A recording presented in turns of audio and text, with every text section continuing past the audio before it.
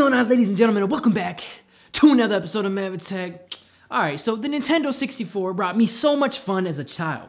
Not only did it challenge me in certain games, but it also brought my friends and family together, as it is one of, and if not the best multiplayer consoles of freaking all time. This is where Nintendo started their reign of amazing 3D games, and I have to show my appreciation to them by giving you guys my top 10 games on the Nintendo 64 in no particular order. This was a tough one. So without further ado, let's start. Turok. In Turok, you play as a Native American warrior named Turok on his quest to stop evil from using ancient powerful weapons to destroy the universe, killing dinosaurs, soldiers, and what the heck? And even demons, while using powerful weaponry ranging from a bow and arrow to high powerful rifles. Turok was easily one of the first great first-person shooters we've ever seen in gaming. Ever! With fun platforming and exploration, Turok is the greatest dinosaur hunting game ever! Like ever. Now, if we could just...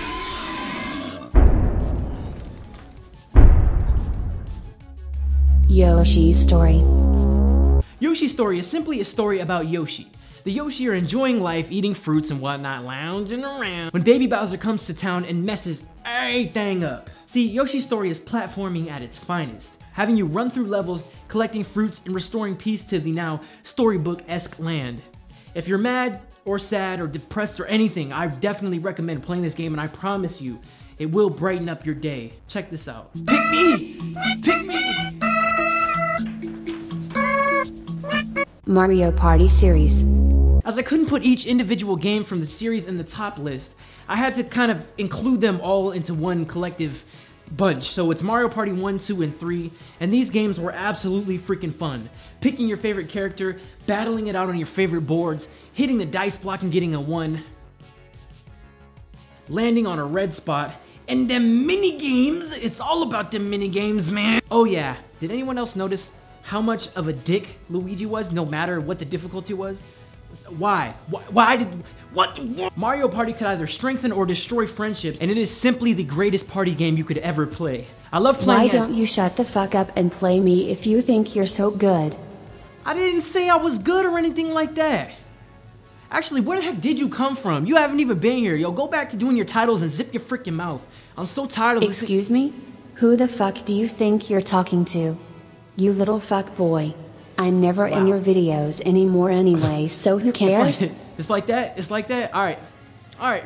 Just do your job. I'm done. Just do your freaking job. Just do your job. That's all I ask. That's all I ask. Pokemon Stadium series. I've always loved the Pokemon games, and I think one of my very first games that I actually owned my own self was Pokemon Blue version, but the step to 3D and N64 absolutely blew my little kid-ass mind. Seeing my boy Articuno flying around, shooting nice at enemies in 3D, made tears leak from my freaking little kid eyes. Fighting gym leaders in those amazing freaking mini games. Oh my goodness, they mini games. Oh my god! You could even use the transfer pack to transfer Pokemon that you earned from the Game Boy games onto your N64. Actually, I think I'm about to go play that right now. Yeah, I'm about to go play.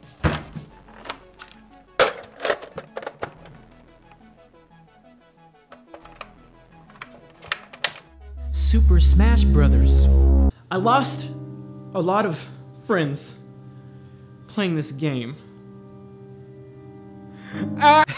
This was like the breakout fighting game that got everybody wanting to get their hands on it when it first came out. Sporting a wide range of characters and even containing some super secret ones, Super Smash Bros. Is a game every Nintendo fan has just got to love.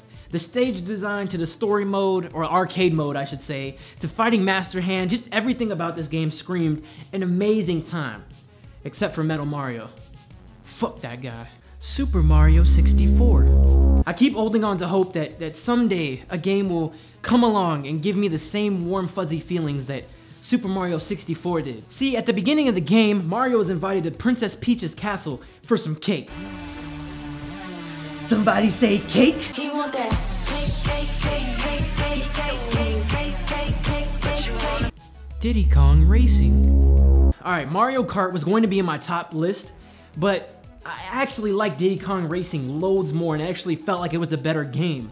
featuring an awesome lineup of characters to play as, including Conker the Squirrel from Conker's Bad Fur Day and Banjo from Banjo-Kazooie. This game was absolutely awesome. There were different islands to race on, as well as 3 different vehicles to choose from, even including a hovercraft, which I think only recently Mario Kart decided to do. I feel as though this was a better game than Mario Kart in the grand scope of things, and I ultimately liked it moreover than their Nintendo's official racer, I guess you could say. Damn, they don't make them like this anymore. Paper Mario. One of the best RPG games that I have ever played.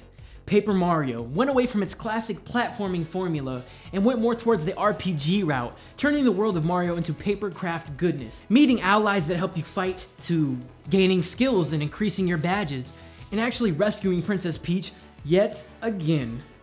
Paper Mario was one of the best Mario spin-offs that I've ever even had the chance of playing in my gaming career. Indigestion. But yeah, that game had me moist. Perfect Dark. Perfect Dark was better than GoldenEye 007. Yeah, I said it. You wanna fight about it? You wanna fight? I truly believe that Perfect Dark was actually ahead of its time for what it was.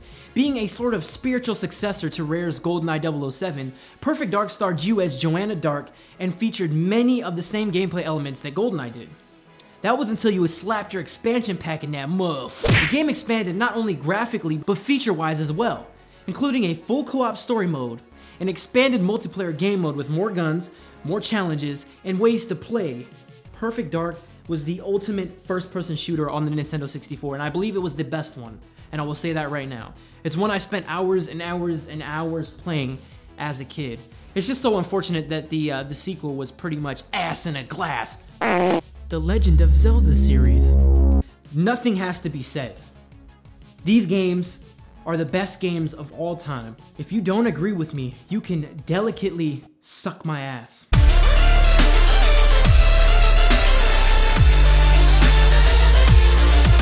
Honorable mentions.